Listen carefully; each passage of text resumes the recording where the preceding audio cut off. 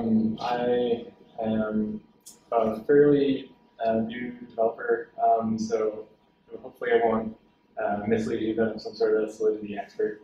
But the plus side of that is that we can kind of struggle through this together and all have the same problems. I am hoping this is kind of going to be just like a workshop of whatever we want to learn. We can kind of do that together, and the plan is just to talk a little bit about what CryptoZombies is, who makes it, and then what Solidity and the language is, and then just kind of run through the first level of the CryptoZombies game, which kind of takes you through all the steps to understand the basic data structures and syntax for functions, and creating a contract and Solidity. And yeah, so we'll just run through that and then kind of work through whatever we want to on our own from there. So it seems like pretty much everyone here knows, at least kind of on a super high level, what Ethereum is, what we're trying to do with CryptoZombies. But yeah, obviously, like, as much as I can answer, feel free to like stop and either inject if you know more than I'm presenting, or if you want to have questions, and want to slow down and dig into something deeper. What is CryptoZombies? This is straight off the site.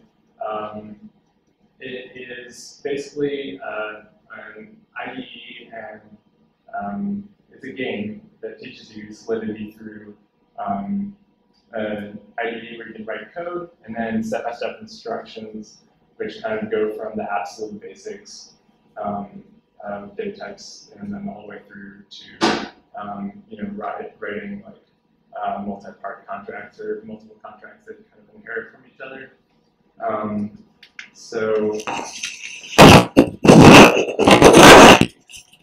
Yeah, you can see it's free interactive code school that teaches you to build games on Ethereum. So if anyone else has used like Code Academy to learn language, a programming language, then it's really similar to that. So CryptoZombies is made by the Loom network, some developers of the Loom network, and their kind of goal is to they see like a really big opportunity for games on blockchain, especially Ethereum, and for games to be created through sidechains of Ethereum. So they have their own SDK. They have ETH Fiddle, which is similar to, if anyone's used like JS Fiddle, which is just a way to share kind of snippets of code or example contracts that you've written up with other developers, and also kind of have a way to run that code. They have some superset of Solidity, which they call Solidity X, which is just kind of their way to try to work out some of the bugs. And I think they have a whole bunch of other games. There's, I think they just came out with like a zombies battlefield or something based on CryptoZombies, and they're coming out with like new levels of this game to kind of keep up with new features that we teach. So you can check out more. They have a page on Medium that has a whole bunch of articles talking about their games and also like the ecosystem at large, and yeah, their website's at loomx.io. So yeah, we're talking a lot about Solidity, but just on a high level, what is Solidity? Solidity is an object-oriented, high-level language for implementing smart contracts, and particularly it's the language of Ethereum, right? So it was kind of created to mimic kind of the syntax of languages like JavaScript, to be able to kind of just write these contracts, you know, on a high level, and have a lot of developers kind of port over their skills from languages that are already really familiar with. So try to make that, bridge the gap with people who are already working, especially on the web, to try to get those people to work to create things in Ethereum. So there, yeah, I'll try to put these slides on the meetup page, but you know, the docs are of course a good place to go to learn more. So like I was saying, it's Solidity is influenced a lot by languages like C++ or Python or JavaScript. Then they target the Ethereum virtual machine. Solidity is statically typed. If you've worked in other languages that aren't, you know, you're going to need to define all your returning data types, and basically you have to be a little bit more specific. So that kind of like creates a more security in all the functionality of the contracts. And yeah, so some of the uses for Solidity are, you know, voting, crowdfunding, building auctions, multi-signature wallets. Of course, there's you know, that's what the token standards are written in, like ERC20 or 720. You know, for tokens or unique digital assets.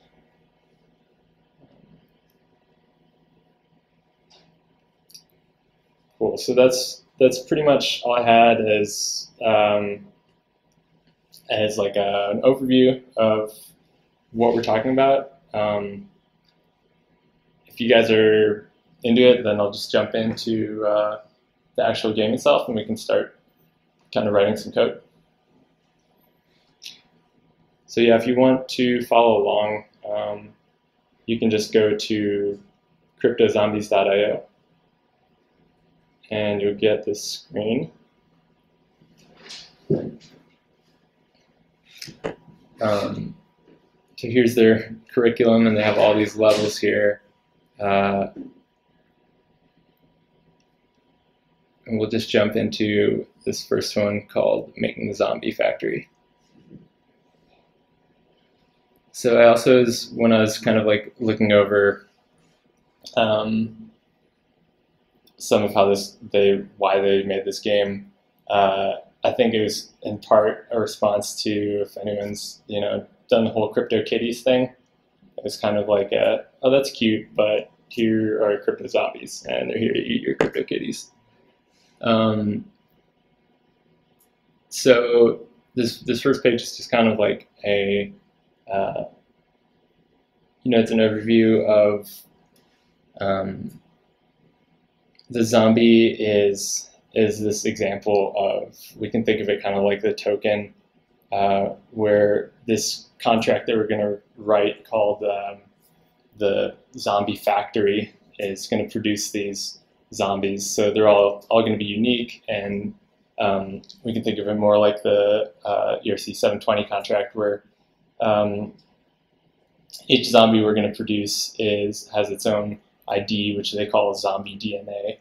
And so these kind of sliders, it's kind of like giving you an intro to the idea that you can have this unique asset, and, you know, it's going to have, we can like map all the digits in this DNA, which kind of like represents this unique asset, and we can map them to different features, like you know, head, like a different head for the zombie, or a different eye color, shirt, or whatever. So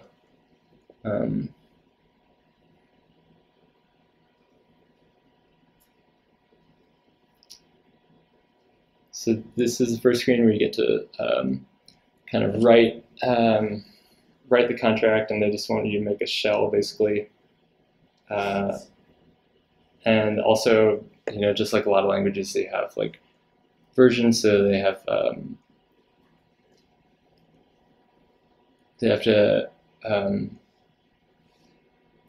you want to give the right version here. Also, important thing to consider is that once you deploy a contract on blockchain, it's going to be immutable. It's going to be permanent, right? So like once you have your code up, that's it. You can interact with it. You can create more contracts that inherit from it, but that's the code. So versioning is important. Also like we were talking about earlier with this is a statically typed language, and there's obviously a lot of concerns about security for all the use cases that make blockchains important. So if you're deploying a contract and you accidentally make certain parts of it public to be accessible, like in this example, if you have like the zombies, all the zombie IDs in an array or something, and that's made public, then you have to be aware that that's going to be accessible to anyone who can see the blockchain. So yeah, so you can see the like has ID on the right, and then all these instructions on the left. I guess I'm not going to be super tedious and walk through it here, but so now we're starting to get into data types, and I think that's pretty obvious for anyone here who's had some programming experience. They also talk about you can do basic operations.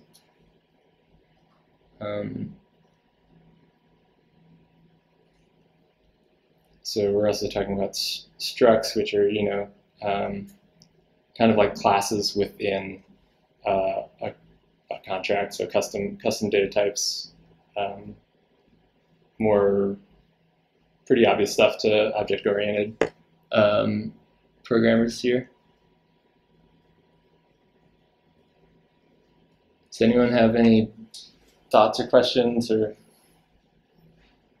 so for somebody that's just getting started, how do they? I'm still trying to learn the objective.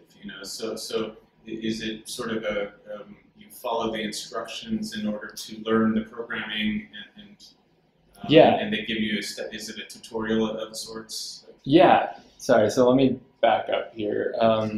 So yeah, all the instructions are on the left, and they actually, if even people with like pretty limited programming experience in general, I think can follow along.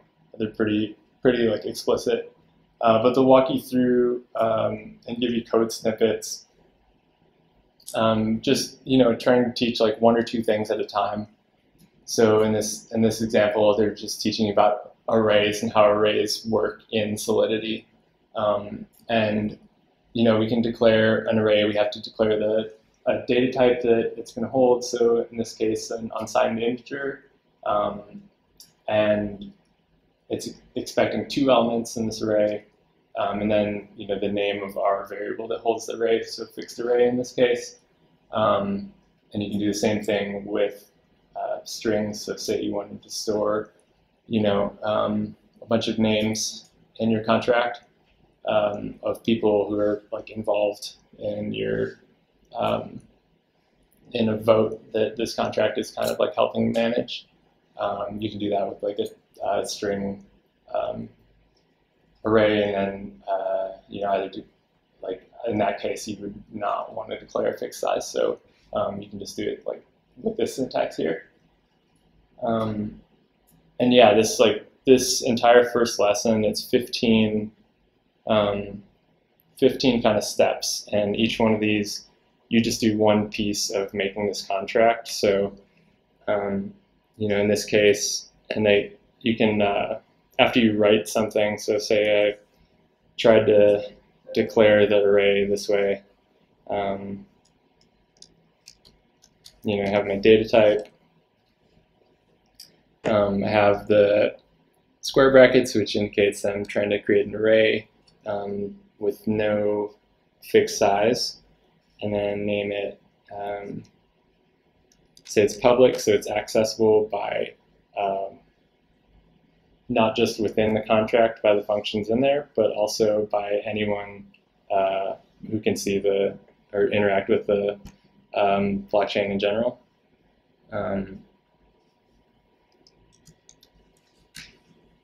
So once I have my code in there that I think I've learned how to make arrays, I can do this, click this check answer button.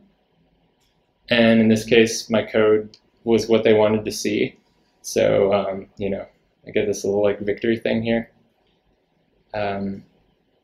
So I'll just try to I'll write some code that isn't exactly what they want.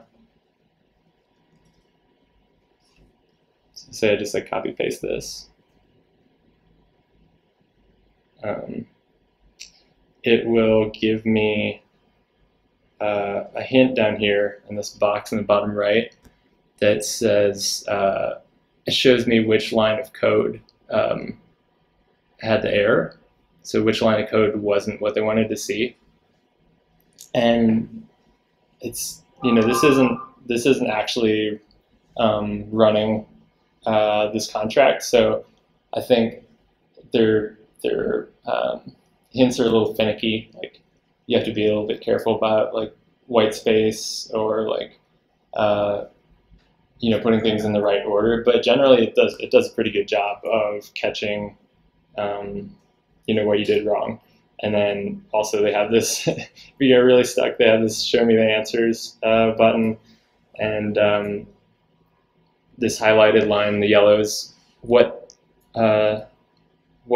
code they wanted you to write to get this to work, and then the red is what you typed in.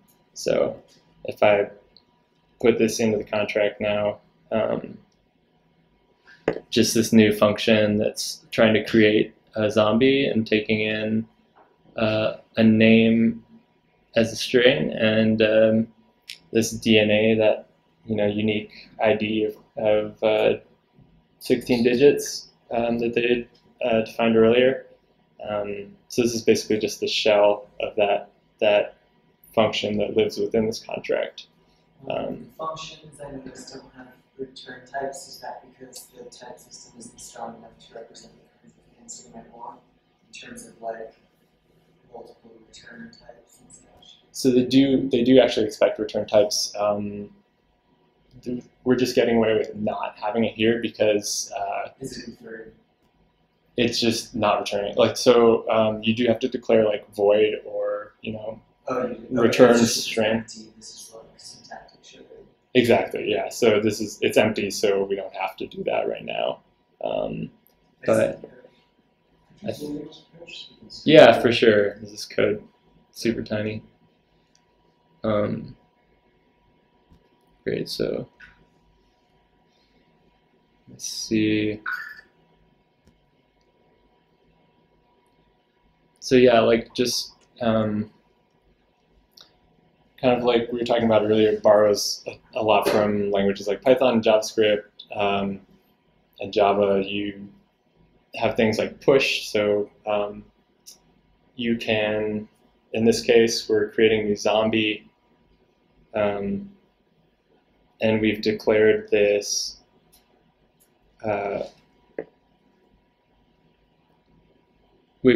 zombies array that expects to have zombies in it. The data type zombie, which we declared in the struct up here. So we have this in our contract that acts as kind of like a database, they call it. So yeah, exactly. So if I were to put a number here, that array can only hold 5 zombies, or, you know, 5 things of this data type zombie. Otherwise, if it's empty, then it's dynamic. So yeah, that is a really important thing to have sort of like a database on the blockchain, right? Like you're going to be able to keep track of, for CryptoKitties. I'm sure it's not as simple, but you would have like a CryptoKitties array with like all of the CryptoKitties, and as soon as a new one's created, then they just push that newly created CryptoKitty to this like massive array that's holding all of the data.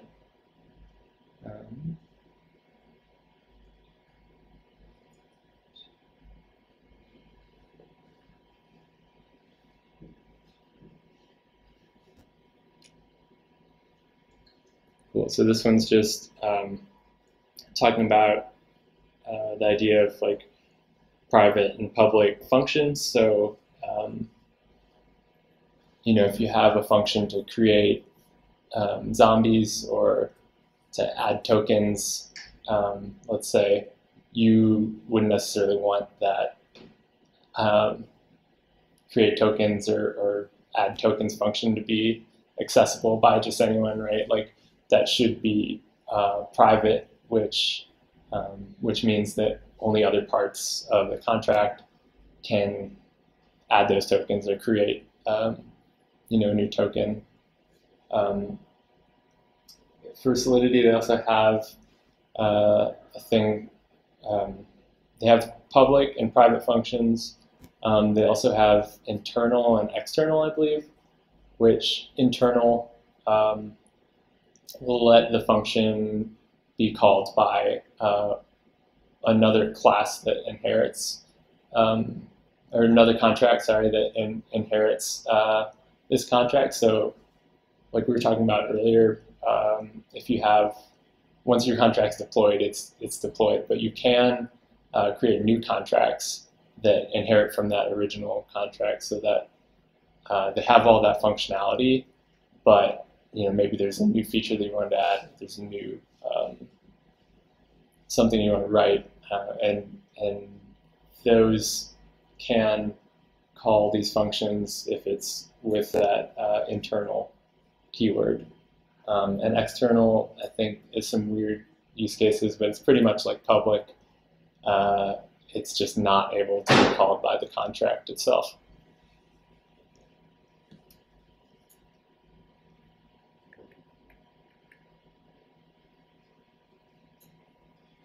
Cool. So here's we were talking about earlier, where you have to explicitly say like what data type you want to return. So in this case, we're saying that like this say hello function returns a string.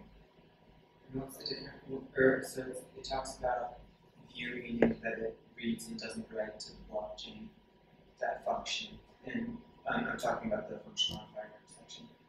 Oh yeah. And then pure says that it doesn't read from the blockchain. Can you not do both of these at the same time, or would that be like view pure or something? So or wait, actually, that would make sense. Yeah. So as I understand it, view just means that you aren't modifying anything on the blockchain. You're just viewing some data in a contract, and then you're returning this string, this example, somewhere else. Let's see. Here. So does that mean that if you don't have a modifier, then that's what you do in order to be allowed to modify the state? So I think if you don't specify, then you can do both. Okay. Is my understanding. So these are restrictions on yourself, so you don't mess up. Yes. Yeah. And pure doesn't even read state from the contract. It just, in this case, multiplies A times B, which is kind of pointless. But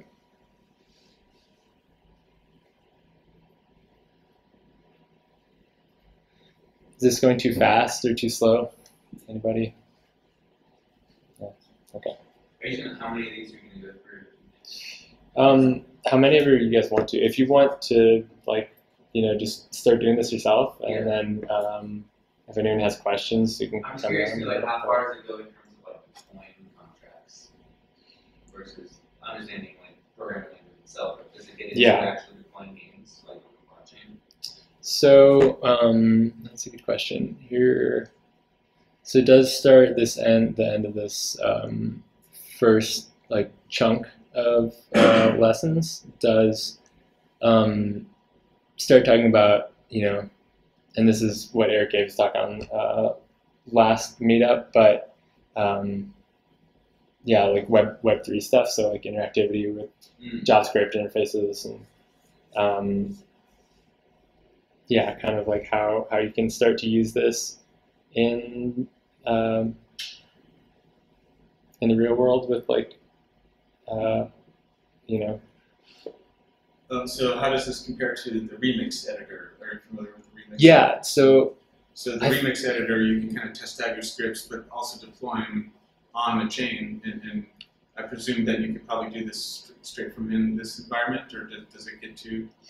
It isn't quite that. I mean, this is really like more of a contained environment. More of a contained. It's just like Code Academy or something. It's really focused on like just teaching you actually how to write the contracts and stuff. Contract is just a matter of copying and pasting the code someplace and hitting deploy, right? I mean, well, and paying some money. Paying some gas. You want to test it first. Yes. Good. So then you might copy and paste it like into the remix to kind of take it from there? Or? Exactly, yeah. So like, you can run, I don't know if I haven't actually tried pasting any of their code into Remix itself, but like, I think, Remix is obviously like functional and a little bit more. It's less friendly to like kind of start writing the code. So, but here is where you can actually see, real deployable Solidity, and this like valid example. I mean, do you have any advice for like? Well, I just had a different question, which was more like you were stepping us through these 15 steps of a given tutorial. But I was trying to still grasp what is the bigger picture of CryptoZombies. Do they have multiple such tutorials, and can you like browse different course material and different things that you want to learn, and then beyond just completing a tutorial, do you end up creating something that is playable or that other users that create their zombies can interact with, or is it just a single learning experience for a single individual? Yeah, I mean, so they do have, they have a lot of lessons here. We can take a look at. They have, this like ERC 721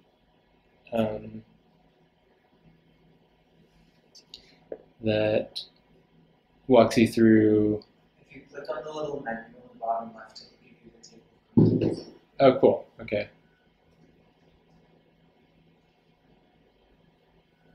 Yeah, so they have, they have like, how many chunks of these lessons so far?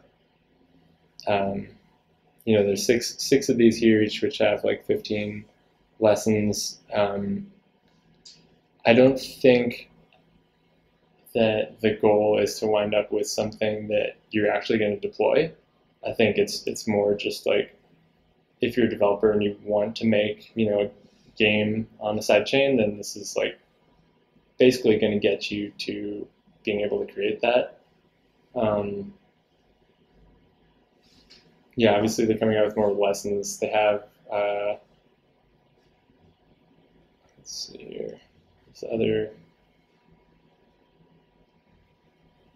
So they do have some deployment lessons as well. They have something coming this week if you scroll down past the lessons, past that one. That. It looks like they have selling plans for making things that people actually use in the track. Oh, cool. Okay. It sounds like they're probably using a sidechain, not the Ethereum blockchain. Yeah. So the goal of all of these is to basically have a something running on a side chain, just because it's That way you can delete it. yeah, a little more practical and cheaper performance wise. It's going to be a little bit faster, especially for games have a lot of interactivity, so like it's kind of harder for that to be on the main chain. I guess, do people want to go through this on their own, kind of do a little workshopping, or just have more of a discussion on Solidity or this in general? Yeah, maybe a discussion.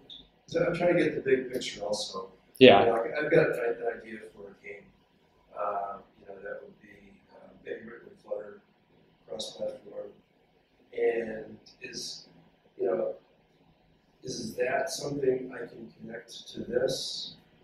And do I do that because I'm getting paid through Ethereum? Or I'm trying to really understand what actually the services that you're providing. Because a little bit, it sounds to me like I'm actually deploying the game into the blockchain. And I'm deploying it using these tools and objects and language.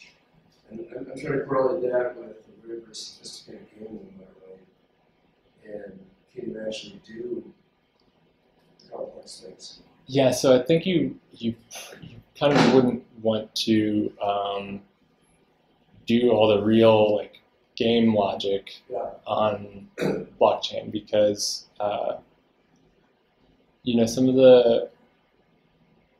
it's like we were talking about earlier, it's not going to be fast. You have to do all this cryptography to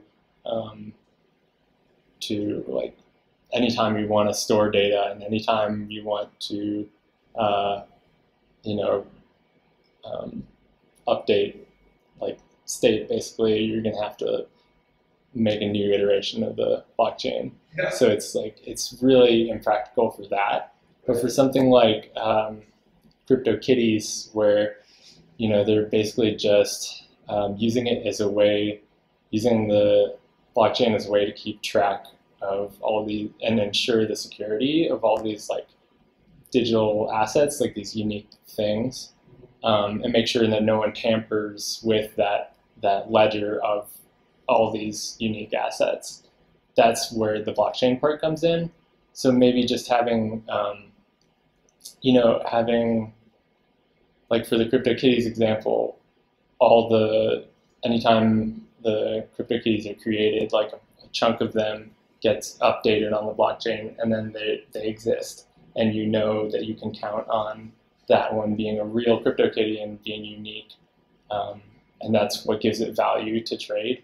Because you're okay, it's on the blockchain, it's verifiable, I can use one of these methods that were in this contract that are deployed, this contract is deployed, so I know it can't be messed with. So I can use this is valid CryptoKitty function to go make sure that this is a real thing. And then you build out, the rest of the interface and the trading, the CryptoKitties all happens in this front end that's not going to be written in Solidity. It's just going to call on one of these functions in the contract to go check, do that is valid CryptoKitty or create a new CryptoKitty. Essentially, it's a backend that lets us specify certain kinds of APIs. Okay, so it might be you have some kind of asset class, and in the game, you're purchasing it from somebody else, so that this back end actually kind of guarantees that the transaction takes place and sort of verifies who owns what. I mean, that might be kind of an application of it. Yeah. And is it in any way connected to getting real revenue from the user of the game?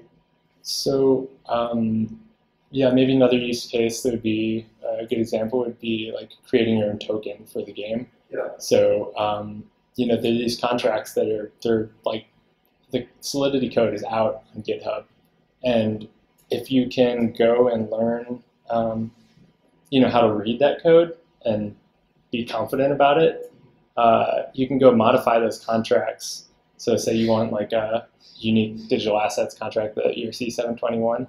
That code is out on GitHub. You just have to go, you know, copy it, fork it, whatever, and then like modify that token to be what you want. To like, you know, I don't know, I can't think of like a good example, but like for you know, for your game, you're gonna change the name at least of this token, and you're gonna change like maybe some ways to go create new tokens, or change the amount of how many tokens exist or like will ever exist. Right. And that's all written into that contract.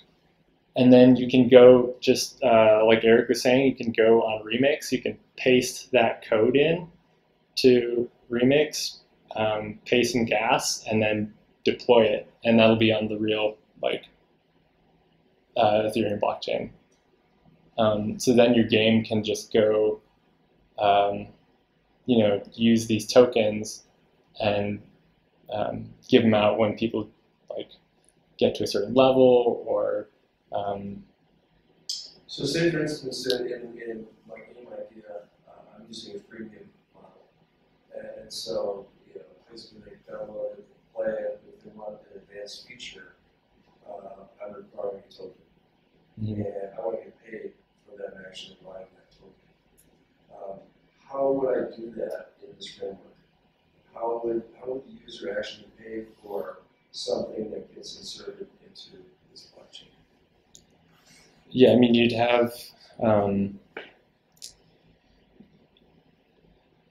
so you'd either maybe like create your own token, or you would just have a contract that has like that interacts with real Ethereum wallets, and then like just you know, have like a pay to an Ethereum wallet that the game owns. Yeah.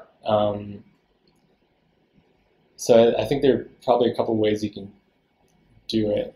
Okay, so But it that- sounds like this environment doesn't simplify that process. Yeah, I mean, come up with your own logic. yeah, this, you know, yeah, this is just teaching you how to like understand those contracts, and there are more contracts that are available for you to like kind of. It's not just those two that I keep mentioning, but those are the two standards for like, you know, a lot of people are using the ERC20 contract that's written in Solidity to make their own coins back when everyone was just making their own coins because they could get rich off it. So yeah, so there are a lot of contracts out there. You can make your own to your own like needs for the game, or you can just, you know, kind of create a contract to like handle the interactions, like the payouts for like in Ethereum. Do you have any?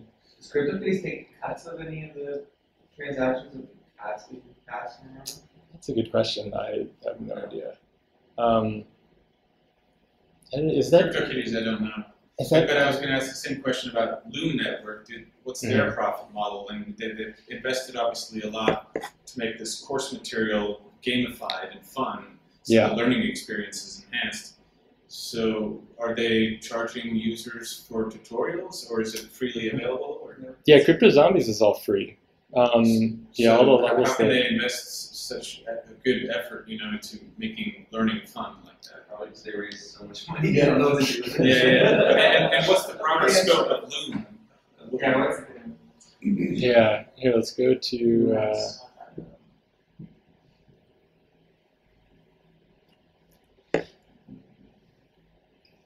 lot of designers apparently. Yeah. It looks like they do side chains off of Ethereum. And they haven't explained it. Yeah, they have a whole bunch of articles on Medium too. I think they're trying to be a platform for dApps. Yeah, it seems like they really want to be like start the whole, games on sidechains world, and then be like controlling that ecosystem. There's quite a few of these specific to game structure. Yeah, like here's their like Medium channel. They have all sorts of like